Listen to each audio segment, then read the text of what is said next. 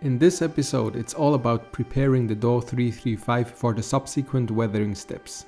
So we're going to clear coat, adding decals, painting the stencils with self-made masks, adding a Panelline wash, and giving the surface a nice finish for the upcoming chips and oils. The workflow is pretty straightforward, so we start with a gloss coat.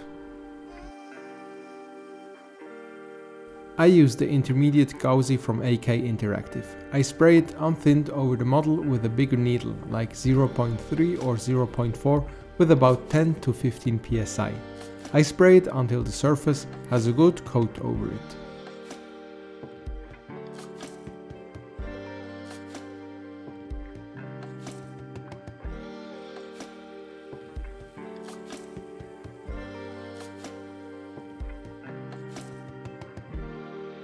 Then, as a second step, I take my flexi file polisher and use the grey side on the surface of the model.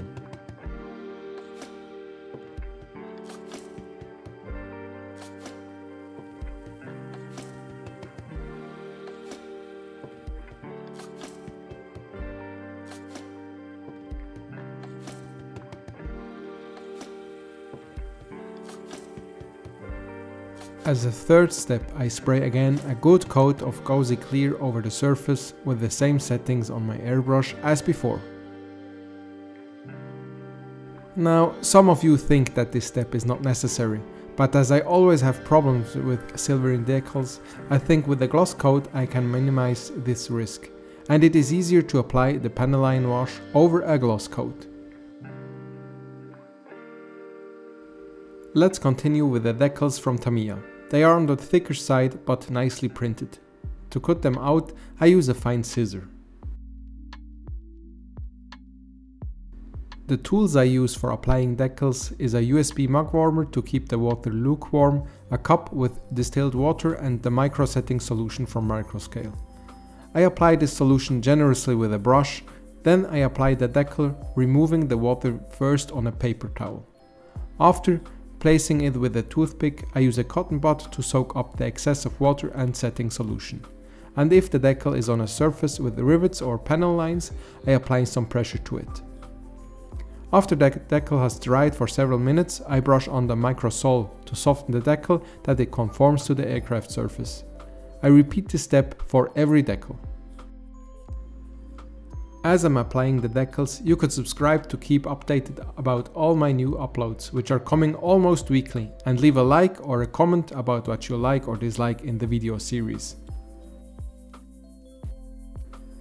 There are now more than 400 subscribers on this channel, which support and motivate me to produce new videos and sharing my within progress with you. Wow, thank you very much. It is so nice to get in touch with you guys and share some lines about colors, thinners, models and stuff. Thank you so much for your support. What should I do if I get 500 subscribers? If someone is interested in this Do335 after it's finished, I could give this away.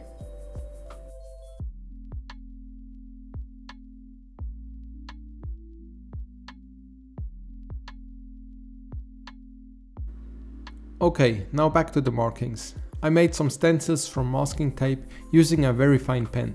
Then I sprayed the markings with unthinned Insignia White from Mr. Paint. It is very difficult to apply the mask in its corresponding place, and I made a mistake cutting out the stencil on the top surface, as you can see, but it is easily corrected with additional masking tape.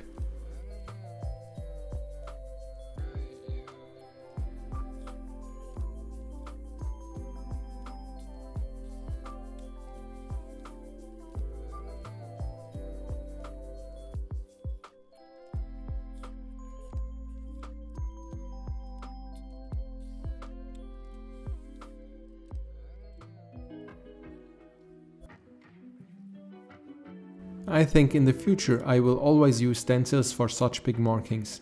They are so much nicer than decals, even when they aren't cut out very nice.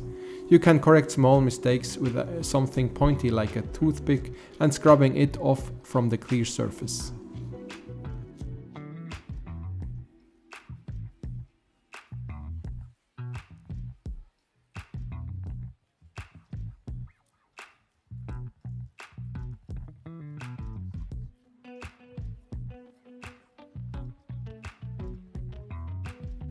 Then, after applying all decals and markings, I paint some clear intermediate gauzy over it to prepare them for the Panelline wash, and that they blend in a little bit better.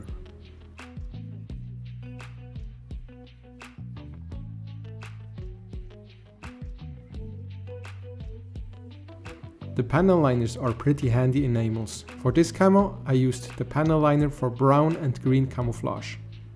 You just paint them with a brush over the panel lines and rivets. Sometimes the capillary action will pull the paint along the lines, sometimes you have to brush it on.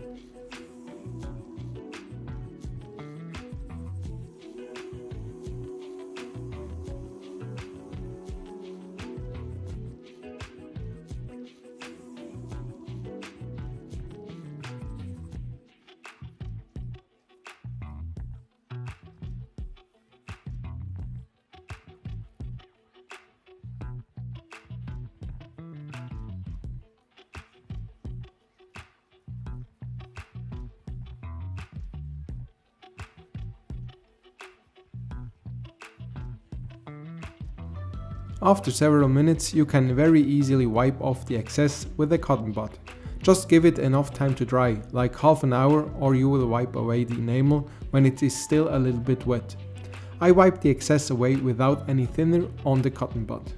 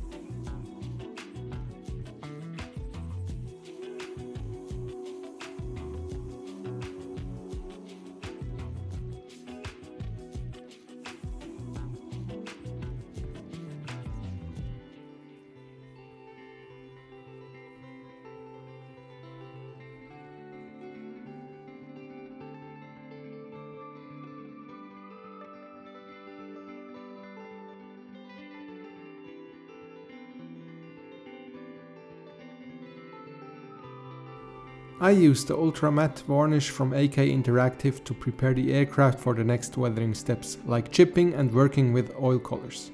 For these steps, the surface has to be more gripping than a glossy surface, so I spray the matte varnish unthinned from the bottle. I spray as much until I'm happy with the result, but if you spray too much, the surface gets a chalky look, as you can see. But now the surface is ready to apply the chips and work with oils. That is very nice of you for watching the video until the end. Check out my Instagram account Air and Ground in Scale to see more pictures directly from my workbench, and I would be happy to welcome you to the next episode. So, have a great Sunday and a great start into the new week. Best regards, Leon.